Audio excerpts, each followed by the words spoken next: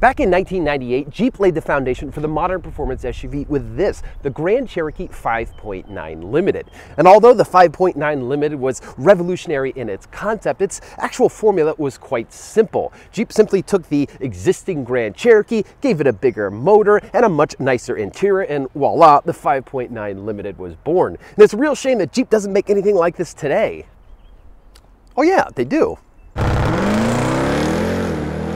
This is the Grand Cherokee TrackHawk, and it's Jeep's modern rendition of the 5.9 Limited. And since I have both cars here, I thought it might be fun to do a little comparison.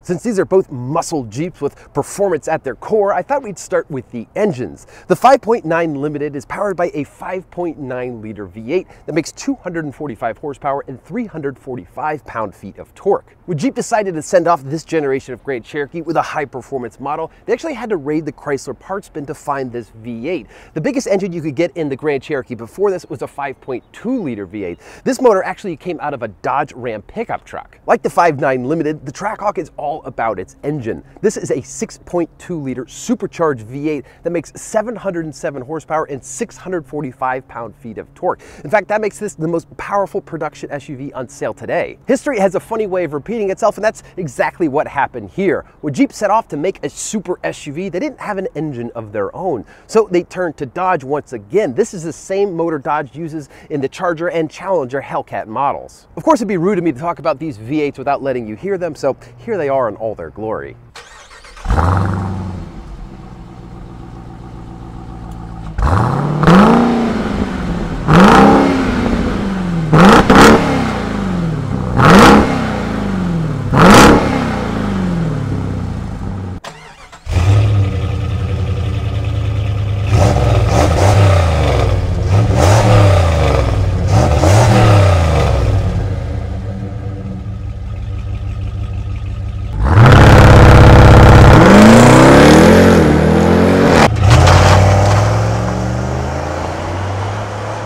And there's more similarities with the drivetrains. The 5.9 Limited used a permanent four-wheel drive system and had a limited slip rear differential to keep all of this power in check. It used a 4-speed automatic transmission, but not the normal one. It has a beefed up version of the 4-speed that they used in the regular Grand Cherokees. The TrackHawk also uses a permanent four-wheel drive system, but there's no lever to engage high or low range. It's all done electronically now. And this also has an automatic transmission, but it's got double the gears. This is an 8-speed auto versus the 4-speed in this. But like the 5.9 Limited, it's been beefed up to handle all the extra grunt of this motor.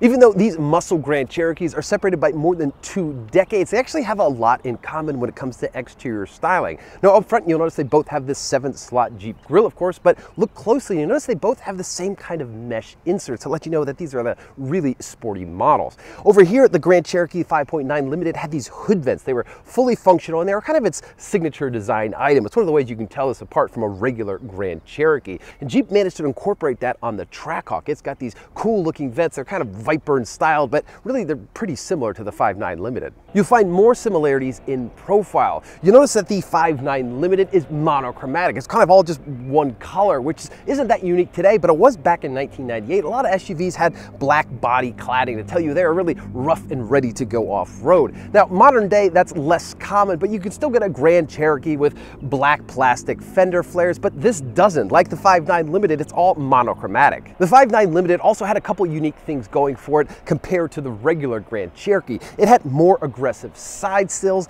and it had a lower profile roof rack to give it a sportier appearance. Now Jeep's kind of done the same thing with the modern TrackHawk. It's got a unique lower side sill for a more aggressive look compared to the regular Grand Cherokee. It also has these really sleek looking roof rails. Jeep even employed a similar badging strategy on these two vehicles. They both say Grand Cherokee on the doors. That's normal for a Grand Cherokee, but they have a little unique badge to let you know you're looking at something special. Over here it says 5.9 Limited, and over here it says Supercharged. One place where styling has marched on is the wheels. Over here we have this 5-spoke design finished in bright silver, while the new TrackHawk has these multi-spoke wheels that are finished in matte black to make it look really sporty. There's also a huge difference in size. The TrackHawk uses 20-inch wheels, whereas the 5.9 Limited only has 16-inch wheels. In fact, the front brake discs on the TrackHawk are nearly as large as the wheels on the 5.9 Limited. And the tires are also massively different. These are only 225 in width, which isn't much more than you'd find on a Toyota Corolla, whereas these are 295. It's more like something you'd find on a supercar. And finally, we move on to the rear end styling of the Grand Cherokees, where you'll find a few more similarities. If you notice on the passenger side tailgate of both vehicles, you'll find unique badging. On the newer model, it says TrackHawk to let you know this is a TrackHawk. But the 5.9 Limited, for some reason, Jeep didn't put the model name, but rather the engine size. It says 5.9 liter. Another thing these cars have in common is something you can't see.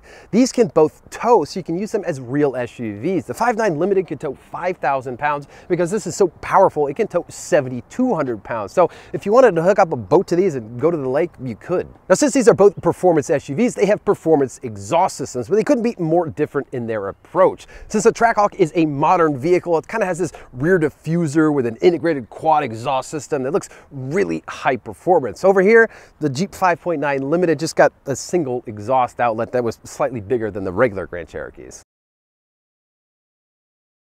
Obviously, there's been a lot of innovation in the auto industry over the last 20 years, so the interior styling isn't really similar between these two vehicles, but the overall philosophy behind the interior design is the same. And that philosophy was to take the basic Grand Cherokee's interior and just make it a lot nicer. After all, the 5.9 Limited wasn't just a performance model, but also the flagship of the Jeep lineup, so the interior had to be luxurious. And so Jeep lined the interior of the 5.9 Limited with old world luxury, basically soft leather and wood accents everywhere you look. But the 5.9 Limited also had some decent tech for the day. Standard features included a premium audio system, automatic headlights, heated seats, and a memory driver's seat. Even though the 5.9 Limited came standard with pretty much all the bells and whistles you could think of, there were still two available options. One was a trailer hitch and the other was a sunroof.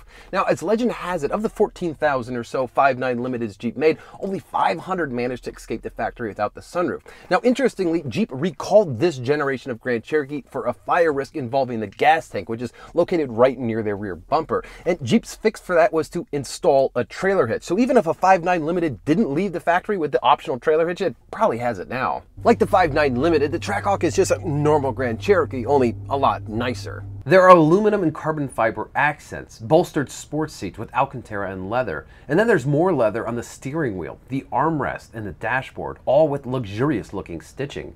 And of course, plenty of touches to let you know this is no ordinary Grand Cherokee. But since the TrackHawk is based on a modern vehicle, it seems like a spaceship compared to the 5.9 Limited. This has pretty much all the modern tech features you'd expect out of a vehicle. It's got adaptive cruise control, it's got a big infotainment screen, and a lot of nice convenience features like cooled seats. Of course, you can get all that stuff on just a normal Grand Cherokee, but this TrackHawk model has a few things that you won't find on just your regular V6 Lease Special Grand Cherokee. In the TrackHawk center console, you'll find a knob for its different drive mode. There's kind of the usual stuff you'd expect, but if you turn it all the way to the left, it puts the vehicle in track mode. And if you want to get really serious, there's a launch button that engages the vehicle's launch control. And if you dive into the TrackHawk's infotainment system, you'll find an app called Performance Pages. And within that app, you'll find several sub-apps that help you keep an eye on what's going on with your super SUV. You can do things like see how much horsepower you're generating anytime, or check out on all your gauges so you know just how hot your air intake temperature is, or your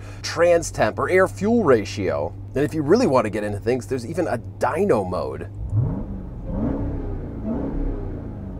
But enough talking about these super SUVs, let's get them out on the road and see how they drive. All right, so here we go in the fastest SUV 1998 had to offer. Now, the first thing you notice behind the wheel of the 5.9 Limited is just how comfortable it is. We've been conditioned to think that powerful vehicles have to be sporty with a race-tuned suspension, but it's just not the case. This is just such a comfortable vehicle that happens to also be fast. These seats on their own, they're ridiculous. The leather is so soft and they're so overstuffed. And then the suspension on this is just from the normal Grand Cherokee, so it's not tuned to go around a track fast. It's tuned to be comfortable and go off roads. So there's a lot of suspension travel and it's just supremely comfortable to drive. Now, although this is nice to drive around town with this cushy suspension and powerful engine, it's not really great on a back road. Like I said earlier, this has the standard suspension and brakes from the normal Grand Cherokee, so it kind of leans through all the turns. Plus it has solid axles front and rear, so when you hit a bump, it kind of upsets everything. So it's not a sporty vehicle to drive, but it does feel along the lines of a GT car. It's just supremely comfortable and powerful and lovely to drive on like a road trip, or if you're commuting to work, other than the gas mileage, which is pretty abysmal. All right, so here we go in the 707 horsepower Jeep Grand Cherokee TrackHawk. I've actually been driving this vehicle around for about a week, and I would say there are two things that have really impressed me about it. One is obviously the speed. This thing is just tremendously fast, and not just from a standstill. If you're on the highway and you need to get around somebody, you press this gas pedal and it is instantaneous. You are suddenly just flying down the highway. It's just amazing that a vehicle this big and this tall can move that quickly. Now, the second thing has to do with speed, but rather kind of the lack of it. When you're just driving around normally around town like I am now, it's surprisingly docile. It doesn't feel like this high-strung beast that just has to go fast all the time. You can drive it around normally, and it's not really complaining at all. And when you're off the gas, it's relatively quiet. I mean, you get a little bit of road noise, so it's got gigantic wheels on it, and you get some engine noise, but really for being a 707 horsepower super SUV, it's remarkably quiet and comfortable in here. Now, obviously, comfort is a relative term. This isn't as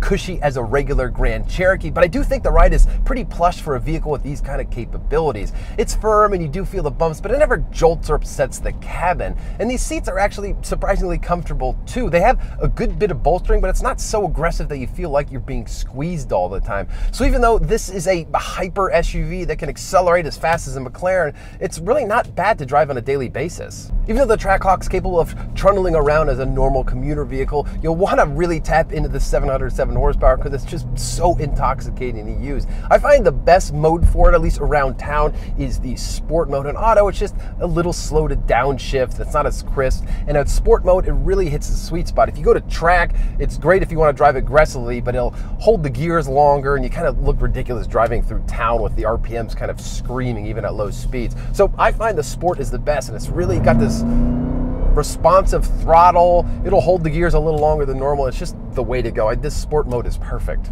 It goes without saying, since this car is 20 years newer than the 5.9, but this just has so many more features and amenities. I've got streaming audio in this. I've got adaptive cruise control for me on the highway. It's just a modern vehicle. And it's so nice because I've got this huge horsepower under hood, but I can still just use it as an everyday car with kind of everyday luxuries that I'd like to have. And it's just a really nice package, this TrackHawk. And so that's the Grand Cherokee 5.9 Limited and the Grand Cherokee TrackHawk, two super Jeeps separated by 2 decades. Now, despite that age gap, I'm actually surprised about how similar these vehicles are, both in terms of styling and overall concept. Of course, the differences are a little more glaring when you start to get into technology and overall performance. With a 0 to 60 time of 3.5 seconds, the TrackHawk is roughly as quick as a McLaren F1, and with a 0 to 60 time of 7 seconds, the 5.9 Limited is just about as quick as an average mid-size sedan. And then there's a little subject of suspension and brakes. The TrackHawk has a race-tuned suspension with massive brakes, and the 5.9 Limited has the standard suspension and brakes from a normal Grand Cherokee, so it really doesn't drive any differently. And then there's a little matter of technology. The 5.9 Limited doesn't have any, and this TrackHawk has quite a lot. Just think about your cell phone in 1998 versus 2019. That's a pretty big difference. If you had an unlimited budget and had to choose between these two vehicles, obviously you'd pick the TrackHawk. It's just a better vehicle with a lot more technology and a lot more performance, not to mention all the latest safety features. But we can't forget the fact that the 5.9 Limited blazed the path for a high-performance Jeep Grand Cherokee. In fact, without the 5.9 Limited, it's possible this TrackHawk might not exist at all, but it does, and I have 707 reasons to be thankful for that. And this is what launch control looks like from inside the TrackHawk. Oh my word! Oh, this poo came out. Oh.